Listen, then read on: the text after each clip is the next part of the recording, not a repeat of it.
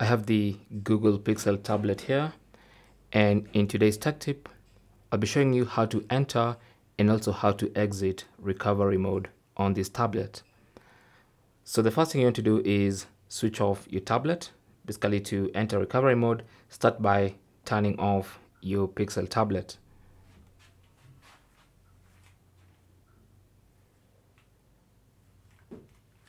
And so with the tablet off, now go to the buttons, and then you want to press and hold the power button plus volume down.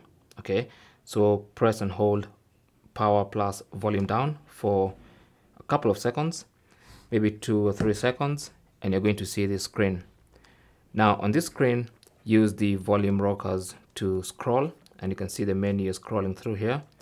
So you want to scroll until you see recovery mode, and then use the power button to select. And you should see a Google logo, and then eventually you'll see this Android logo, and it's saying no command. Now from here, again back to the buttons, you want to press and hold the power button and then press the volume up button once. Okay, so hold the power button and then press volume up once. That takes you into recovery mode. And then here, as you can see, we have the normal recovery mode options.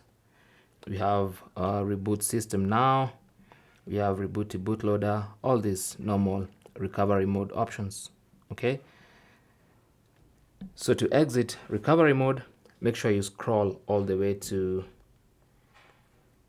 reboot system now, and then press the power button to select that. Okay, and that's going to reboot the system.